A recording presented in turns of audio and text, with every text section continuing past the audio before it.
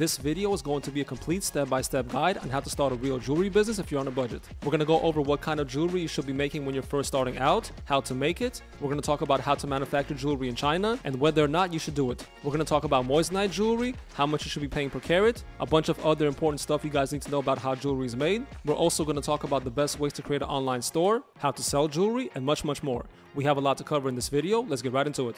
Alright guys, so a lot of you want to get into the jewelry business and you guys always ask me what is the best way to start if you're starting with a budget of under $1,000. And that's what I want to talk about in this video. First of all, you guys should never ask a jeweler how to get into the jewelry business. 9 out of 10 times they're going to misguide you and tell you that you need to go to gemology school, intern, and all this other nonsense. And that's completely not true. If you look at almost any famous jeweler, the majority of them are immigrants who started from nothing and built huge brands. And you guys can do the exact same thing. All that you need is some direction. And that's what I'm going to do in this video. First, I want to talk about what kind of jewelry you should be making if you're on a budget of $1,000 or less. When you guys first start out, I suggest you make silver pendants or silver pendants that have some gold in them.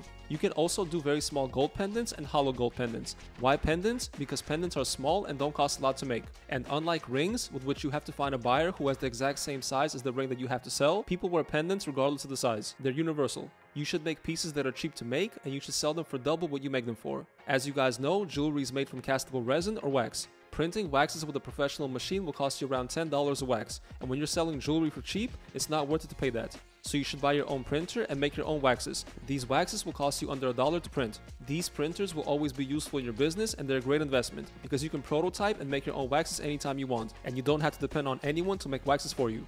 The best printers to use for jewelry making is the Mars Elegoo series of printers. They are by far the easiest to use and they're just great overall printers. You can get a printer for around $200, which is an amazing price. You will also need castable resin. There are many different types of resins to choose from, but personally I like the Power Resins Dark and the Power Resins Green Burn Resin.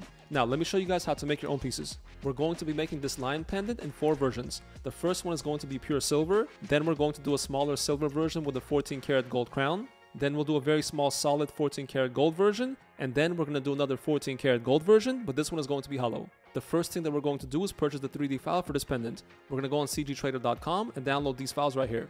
So here are the 3D files, and as you guys can see, the crown is separate.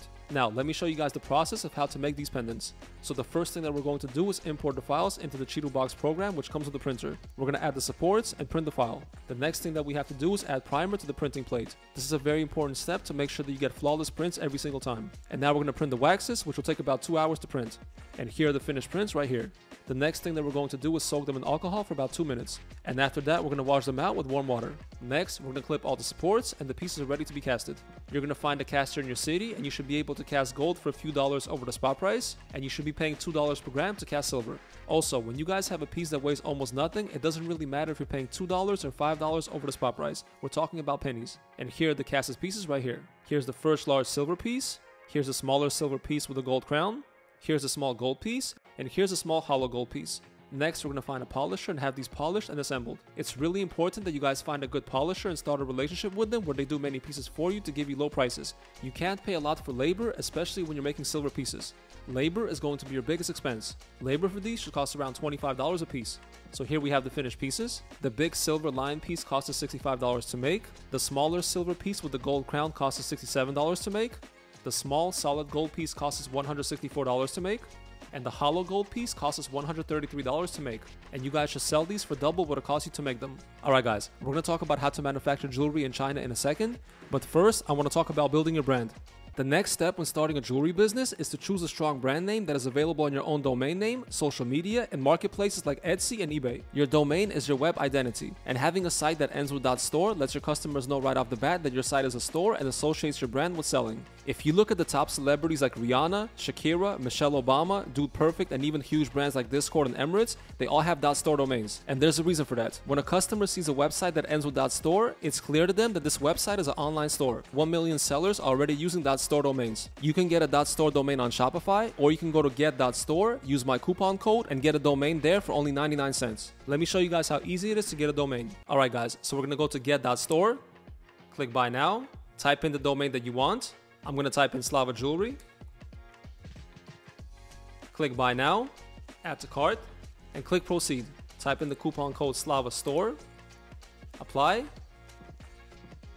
As you guys can see, the total is 99 cents. Click place order. This is something that's going to be huge in the e-commerce world, so be sure to get your .store domain. When you first start your business, you should start selling on sites like eBay and Etsy. Here's an example of an Etsy seller selling a similar pendant to the one that we made. This Etsy seller is selling a pure silver lined pendant for $130, and this pendant is 100% pure silver. It doesn't have any gold in it. Who do you guys think will get more sales? This pendant right here, or our silver and gold pendant, which cost us $67 to make?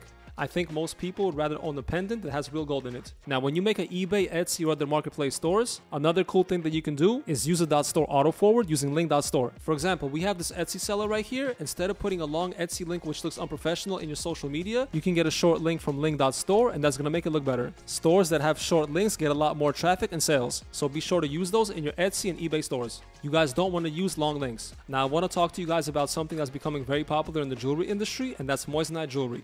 You guys see people starting moissanite companies, and they're growing into big brands which are getting celebrity collab deals and more. So what exactly is a moissanite?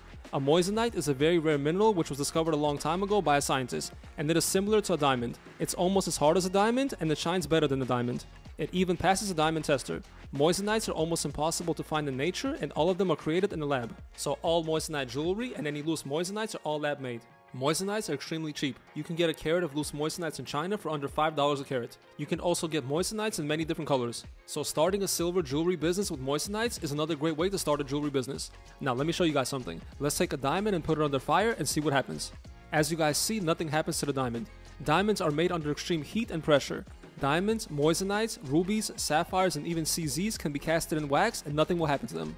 CZs will lose some quality and will not shine as hard after being casted, but that's fine because you will never and should never start any kind of jewelry business with CZs because they're worthless trash. So Chinese companies use robots to set stones like moissanites in wax, and so setting costs them nothing. They cast the stones directly in the wax, so when the casting comes out, it just needs to be polished and the piece is ready. Even some powder resins waxes can be casted with stones. So this is a ring that was made in China, and the quality is absolutely top notch. They have quality control and the pieces come out perfect. Don't ever confuse China with cheap quality. This is a pure silver ring which is 18 karat plated with moissanites, and it's made flawless. Here's another ring that is made in China, and let's compare it to a ring that was made in the jewelry district. The ring that was made in China, which is on the left, is significantly better quality than the one on the right, which was made in the jewelry district. Both rings weigh about 15 grams, and so let's see how much I paid to make the ring on the right. I paid $2 for casting, so that's $30, plus another $20 for polishing and plating, so that's $50. And you guys want to know how much I paid for the ring in China? Let me show you. The Cuban ring on the left, the one without stones, cost me $28. And by the way guys, the real price is even lower than that. I'm not going to disclose it here for obvious reasons, but I just want to show you guys a ballpark so you understand the approximate prices. And the ring with the moissanite stones cost $34.50. And if I was to make that myself, it would cost me $30 just for casting, another $25 for labor. There's 90 stones in the ring, so it would cost me a total of $90 to set the stones. So it would cost me about $145 to make this ring. And yes, you guys can do mixed orders. So if you guys have over $3,000 to start a business, in my opinion, this is the best way to do it. And the best part about it, you can start this kind of business from anywhere in the world. You guys can get everything from rings, to earrings, to necklaces, to pendants manufactured. It doesn't matter if you guys live in America, Africa, Europe, or Antarctica. Anyone can start this type of business. And you can even use third-party warehouses like Shopify and have China ship your inventory directly to a Shopify warehouse, and Shopify will ship directly to customers whenever you get a sale. So you don't have to ship any inventory or even see your products. Everything is 100% automated. And again, you guys can be doing this from anywhere in the world. So it's semi-passive income. If you guys want to learn how to do all this, be sure to check out my course. I'm going to teach you how to do all of this. That's coming out soon, and it's going to be in the description under the video. Now, the next thing that I want to talk to you guys about, which is very important, is getting professional photography done for your jewelry. I see so many websites where people just take pictures of their jewelry and it looks horrible. If you guys are going to have a jewelry business, you have to get professional pictures done. You can go to websites such as fastproductphotographyservices.com and get professional quality photos done of your jewelry. Now, I want to talk about another very important thing. When you guys first start selling online, you have to have feedback on your Etsy or eBay store. You cannot just have a brand new account with no feedback and start selling expensive jewelry, or any jewelry for that matter. You will never get sales like that. This is something that I get emailed about all the time, and when I look at your eBay stores, you guys have no feedbacks. You guys have to build up your accounts by at least selling random stuff on eBay first. When you guys have a good amount of money to work with, then you guys can move on to selling real gold and diamond jewelry. Don't start selling expensive jewelry if you're on a tight budget. When customers click on your store, you have to have a bunch of products already for sale. You cannot just have one item. People want to buy from a business. They don't want to buy from an individual selling one piece of jewelry. So make sure you guys start your business with an inventory of products for sale. Alright, I hope you guys enjoyed the video. Please hit the like button, subscribe, and if you guys have any questions, please feel free to ask in the comments below. I'll see you guys in the next one.